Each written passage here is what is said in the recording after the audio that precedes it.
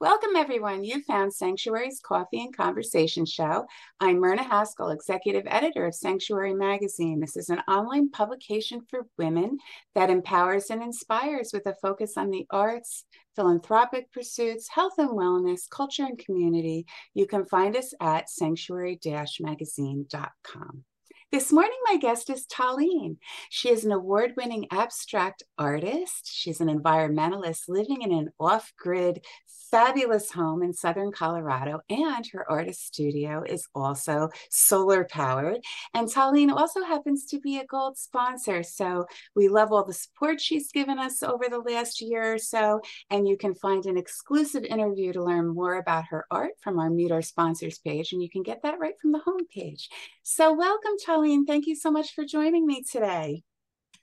Thank you, Myrna. It's nice to be here. Oh, and it's so great to see you, as I mentioned when we first came on. But anyway, I want to dig right into our topic because it's a very important one, and that's holistic health and its relationship to the arts and the environment. And I wanted to start out talking about your personal healing journey because you were diagnosed with an invasive breast cancer not too long ago, and you're doing fabulously now. But I want the listeners to hear a little bit about the backstory, what the journey was like for you when you first heard of the diagnosis. Obviously, that was probably a little bit of a shock, but then what your mindset was and how you springboarded into your journey. Well, initially, when I got the big reveal and the big woo-ha, I was in major disbelief, shock, and fear beyond words. And, between the support with my husband and talking, and I decided to take my time to rebalance, ground myself, and recenter before I made any decisions. I took a deep dive into research, and I was looking at options from a global and a historic perspective, just on how, doctors and even different cultures dealt with cancer. But the one common thread that I noticed, no matter who I listened to or who I read, was the power of the mind over the body is really important. So, taking that and, using that as a springboard and launching off from that idea, I built a team of doctors, from both the Western and the Eastern philosophies, who believed in me and believed in, my, how I wanted to put my healthcare approach together. And, all 7 of them, they're all wonderful people, and they're all focused on hope and faith. So I think that was really important to me. So. And it should be, I think lots of times patients forget that. Yeah. It has to be a team, right? Yeah. It has to be you and your doctor and or doctors working together. And if it's not a team and there's some kind of a disconnect there, that's not helping the whole wellness picture, right? And the patient's the boss. Yeah. The patient is the boss. I hope everybody heard Talene say that. The patient is the boss. We're the boss. I'm the boss. Yes. Yeah. And it's your body, and if you're connected to your body, you know what's going on with your body too, right? And all those nuances and things that you're experiencing are important for your medical team to know. That's exactly right. So it's important that people know that you're the boss. And so, everybody that you surround yourself with should be supporting you. That's right. That's right. And so I've known you for a while now, and I know that you've had a really positive attitude about this healing journey you embarked on. And so that whole, brain body connection again that you spoke about is so important. I've read that folks that sort of, get depressed and have a real negative sort of outlook about disease tend to have not as good outcomes as folks that are just invested in themselves and they continue to do things that make them happy and they try to recharge, and it helps your whole energy level and your body to heal in general, right? That's true. Yeah, that's very true. So I know because I've been with you a couple of times that a big part of this for you was your diet and what you put into your body. And we all know that, gut health is so, so important. We've had some articles on that. Laura Pensiero, she's a Yeah, nutritionist, just wrote one recently. And so that's a big part of the holistic health picture is diet, right? So I'm that's hoping you true. can tell us some of the things that you've learned and some of the things that you did to make yourself feel good again and to prepare your body to fight disease. Well, during my research, I uncovered Dr. Otto Warburg. He discovered the cure for cancer and was awarded the Nobel Peace Prize around 1923. Wow. The secret That's a long and his time premise, it's amazing. The secret to curing any disease or, cancer in this case, is to alkalize and oxygenate the body. Disease, he said, disease of any kind cannot survive it cannot survive in an alkaline, clean, oxygenated environment. So I took that as a springboard again, and did more digging and research into nutrition, because he really focused on nutrition also. ago. And Okay. I added the principles of the Gershon therapy, which includes 100% organic, fresh, whole foods. And I omitted anything that was acidic, prepared, radiated, sugared, preserved, unclean, unnatural, genetically modified, or causes inflammation. So, I I studied the PRAL, PRAL food charts, and the BASICA food charts. That's BASICA, and they give lists of the acidity and alkalinity level of the foods. So as an example, I just focused a lot of my intake on fresh fruits and vegetables that are organic. Some of the things that I had to change, which weren't really that much, was I had to remove more of the prepared foods. So canned foods, things that come in plastic, things that you just heat up and, away you go, TV dinners and things like that. So, I love to cook. So the new challenges to modify recipes to suit my dietary and nutritional needs has really actually been a lot of fun, and learning and I had incorporating to more do that with the vegetables. gluten-free diet, Tolene. I had to redo recipes and Yeah, learn how to do recipes that had been, had gone through my family for decades and make them gluten-free because I have a gluten intolerance. Uh, yeah. but I heard you say processed foods and clean foods and those kinds of things. But I also heard you say acidity. So does that affect the body similarly to inflammation? Like we want to keep the acidity down in our system as well. Is that what you're saying? Yeah. Yes. Yeah. So any food or drink that you put in your body that is acidic will cause acidity in the body. Okay. Will cause inflammation, will cause arthritis, will cause diabetes, Parkinson's, cancer. The inflammation is the underlying problem with disease. Okay.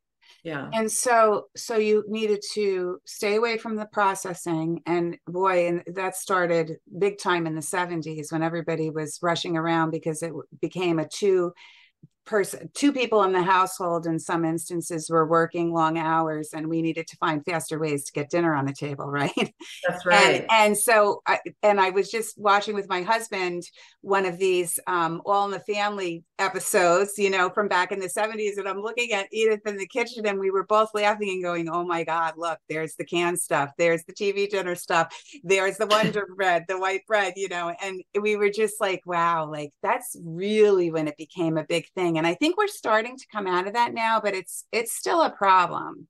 It's Yeah. still a problem with processing and added sugars. I think you mentioned added sugars too are a big Yeah. deal, right? You want to Yeah. avoid that. And any sort of added chemicals and things, people really need to be reading labels, That's true. right? If That's right. they don't happen to just be at the farm, like buying off, the tables Yeah. there at the farm and you're in a grocery store, Mhm. you really have to dig into the labels to see what's in there, right? So was there anything Yeah. that you did in terms of, because it is a little harder, I think, to eat clean these days. So are there any tips you want to give listeners about what you did when you had to travel? Because we know that that becomes an issue now too, because now you're on this special diet to heal yourself, right? Do you have any travel tips?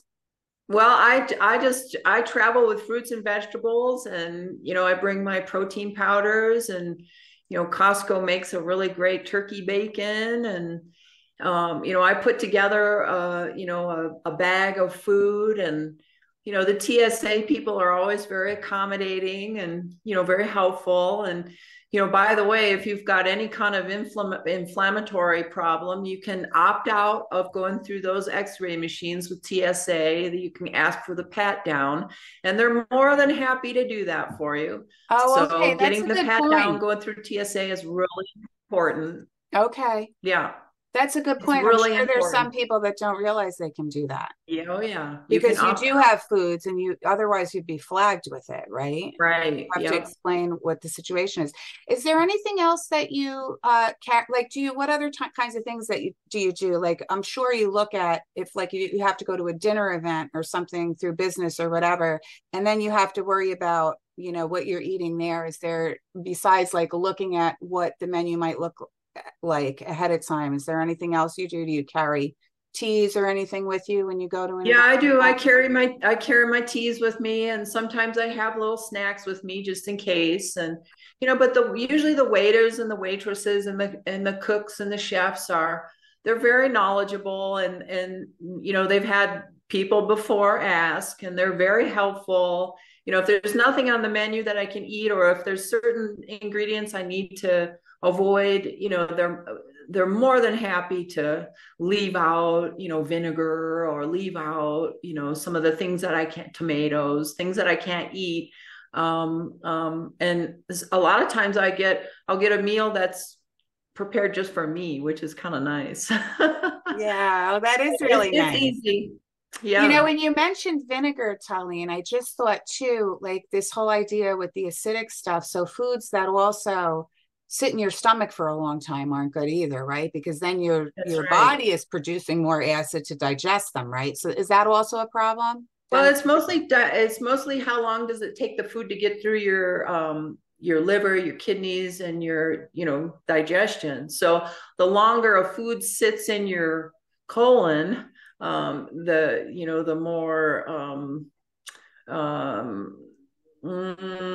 I can't think of the word right now, but it's just not good when it takes a long time to digest. You want your food to okay. get in your mouth and down and out, fairly rapidly. Right. If your And you want stomach to make is sure gurgling and all of that, that something's not the right. acid's It's not okay. supposed to be that Yeah. kind of thing. Usually people that have a disease is because their gut's not digesting properly. So, Right. I take digestive enzymes and hydrochloric acid because, my digestion has been sluggish. And Okay. so I'm adding more to help my body digest better. Okay. Mhm. Let's talk a little bit about the environment because I know that, the environment is part of this piece, and when I say environment, I don't necessarily mean just your actual physical, natural environment, but also your lifestyle. Stress is a big issue for disease, right? And for state of Oh mind. And yeah. so anything you want to say about the environment being part of this whole holistic healing journey? The our journey from lament to glory is a graceful journey. It's a way, it is the way of the future. And I've thought a lot about the path. And I'm fascinated by depictions coming out of trauma and suffering. And I'm also daring to paint and create a future through hope. I'm interested in making something new out of brokenness while at the same time caring for the brokenness and the trauma. And, I thought it doesn't really matter where you're from. We all face struggles. Mhm. That's really when the meaning of life presents itself. Faith is about the possibility of the future. I believe that faith is the substance of things that we hope for, the evidence of things unseen. We're all artists when we consider the future. And I'm asking myself, how do we create a better world? It's a way towards the future that imagination can begin to unfold this impossibility to create a better story. Faith is the substance of things hoped for, the evidence of things unseen. And what we do when we make is to create the future by using our imaginations first by faith. Without faith, we cannot create the future. And, I'll say it again, our faith happens to be a substance of things hoped for and the evidence of things unseen. So, it's really important to pay attention to your internal environment. Yes, that's What's what I'm going on. hearing you say. Yeah. Yeah, what are you thinking? How are you responding or reacting to your external environment, and how, you can maintain your hope, and look for the evidence of those things that are unseen, because those are the things that will shift and change and, create new things for the future.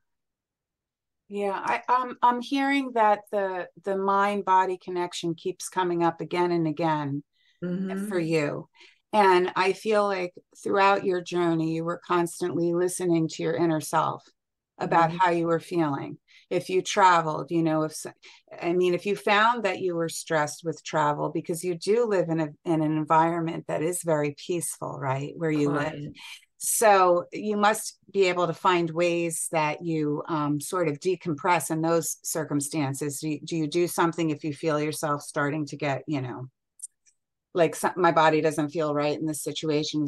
Are there any tips there that you can tell listeners that you do for yourself to like bring yourself back down if you feel like you're in a stressful environment or situation? Well, if I'm traveling and I'm in a crazy airport, I might, Which we've I all might, been in.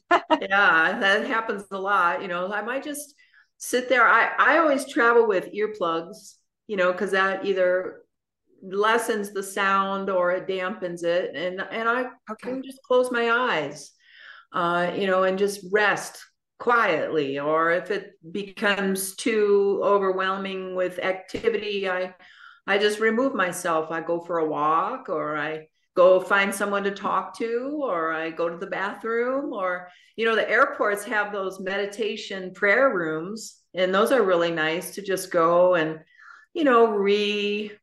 reboot and read a book in a quiet room. So, So you're there's listening to yourself there's lots of again. options. Yes. Yeah. Yeah. So it's Yeah. that listening to your body again and doing what's Hmm. right for you Yeah. inside, and so that That's you right. can heal as well. Yeah. I want to talk about your art a little bit more.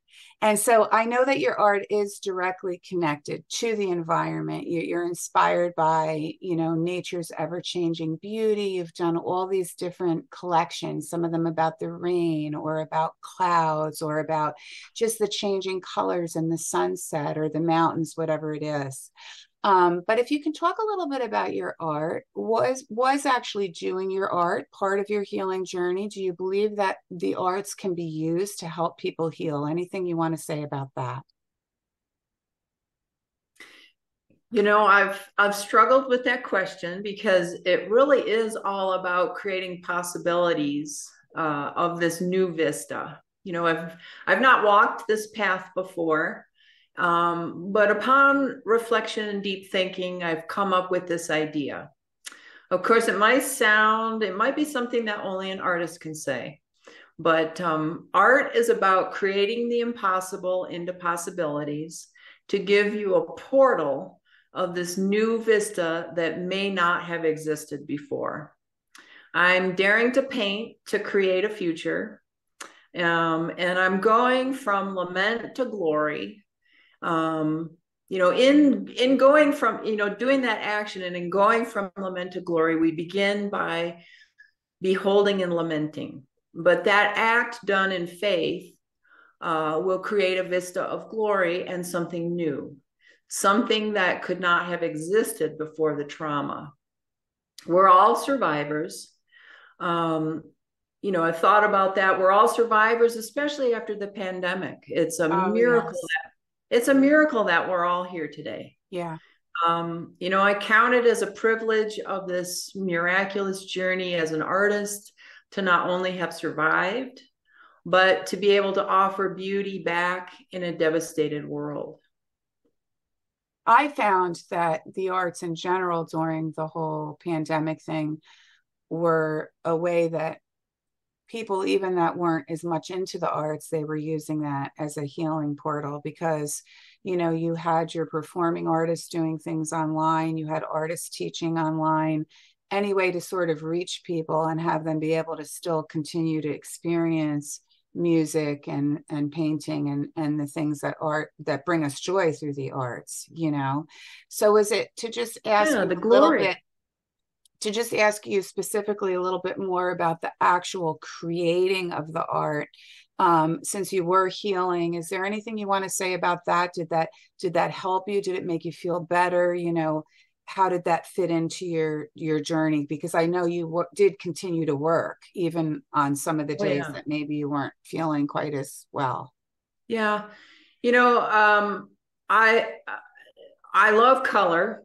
Color always makes me feel better.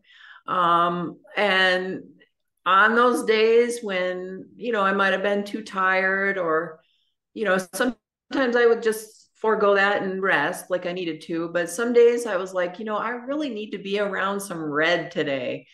And so I'd go I down love red. you know, red, or it's a Yeah. very healing color. And I think at that time, especially for the past 2 years, I did a lot with reds and oranges and yellows, and those are colors that really gave me energy, made me feel good. I've been working on some big paintings with blue. And blue to me is it's my favorite color, but it's a very powerful color for me. And not only in helping me to stay calm but focused. And so on those days when I needed a boost, I'd go down sometimes and I would either work or I would just sit. I have this nice white lounge chair in my studio, and I'd hang the paintings so that they were right around me. Especially my large paintings that are life size, so I would Yes. be just enveloped in blue, and I would just sit there and take in the blue, and it just always made me feel good. So Aside from you the do see, actual, you do see obviously then the arts yeah. as a path toward healing as Oh well. yeah, for me, yeah, absolutely. Yeah, the color, and sometimes the physical action of just working through, oh gosh, a doctor just said this. Oh no, I need to go work something out. I'd go for a Right. walk or pick up my brush and just, I did a whole series of paintings that were real close to the diagnosis day. And, it was a lot of, Yeah, you scratching. probably if do you have things labeled at all chronologically, you Oh, probably yeah. can just Yep. read your moods and your feelings through your work, Yeah. right? Like a diary. Yeah. Yes. Yeah. Yep. And the Wow. titles, the titles are, it's a poetry, line of poetry, but it also is very specific on what I was going through. So So each your collection I art did. tells your story. That's Yes. so nice. Yeah. And I know that a little birdie told me you're working on some new stuff. Yeah. So I can't wait to see some of that. But I thought you might want to take a few minutes to tell our listeners a little bit about some series you've been working on. You've been doing some writing and some art together. So anything you'd like to say about that? Yeah. So I work in collections, and the collection that I just finished, I wrote about in my blog, and it's called An Ideal Hope. There's And hope again. I love It that. is hope An again. ideal hope. That's nice. Yeah, and I'd like to read just a paragraph from my blog. It's an ideal hope part 4 in my blog. There were 4 parts. Oh, I would love to So hear that. You'll read that for us yeah, so now? Oh, good. I'm gonna read the paragraph. So it's the Okay. most important impact we have on each other is through how we affect each other's hope. Hope breeds hope. When hope exists, we engage with our environment more. Hope engages our creativity and our problem solving skills. Sometimes when we call upon to help someone keep their hope alive, sometimes we may be called upon, sorry, sometimes we may be called upon to help someone keep their hope alive. That's a noble thing to do when we help others remain hopeful. We in turn see that we are constantly motivating ourselves to stay hopeful as well. Being positive, being a positive influence on the world around, you will inspire and motivate people to stay hopeful in their own goals. Each one of us has the capacity to influence each other to stay hopeful. And then I love Anne Frank, where there's hope, there's life. It fills us with courage and makes us strong again. Oh, The capacity to hope is an indispensable human quality, even in times of crisis. When confidence and trust has been broken, hope sustains us in our living. So I encourage you all to be kind and helpful to one another. You never know just how much you could change someone's life. oh, I love that. Oh, Yeah. what a I've had so wonderful many message. people. What I've a had so wonderful many message. people. Yeah. And I I love hope those folks that are suffering out there right now, whether it's through, disease or heartache or whatever it is, that you take in some of this and hopefully, you can help yourself heal from within. Because that's kind of what I'm getting from this, Tallene, this experience with you today, is that you worked with a team of doctors who believed in you. You read your body. You knew yeah. how to respond to your body as your body was changing, and how you had to help yourself. And in that community of medical folks too, they helped you with that. So they were Yeah. helping you with your hope and your drive to become well. That's And if right. the larger community is also helping, then that's even a better thing, right? Yeah. So It's the good to attitude, listen. attitude Yeah. and happiness, and you've probably read like how important hugs are, right? I mean, Yeah. I'm a hugger, but like Yeah. hugs are healing too, right? And that's a way without verbalizing that people can show their support as well, right? So, Yeah. And listening and and taking the listening. time to just listen, Yes. to be present with someone and say, hey, tell me your story. I want to hear all about you. It's helpful. And so before we close off, Tallene, how are you feeling today? I feel great. It's a beautiful day. You look wonderful. You Yeah. just look, I mean, it's considering what you faced, Yeah. and how you're feeling now and how your body responded to all of these ways that you've naturally healed. I mean, it's amazing. It really is amazing. Yeah. And, Yeah. I just wish for you, happiness and continued health, good health moving forward.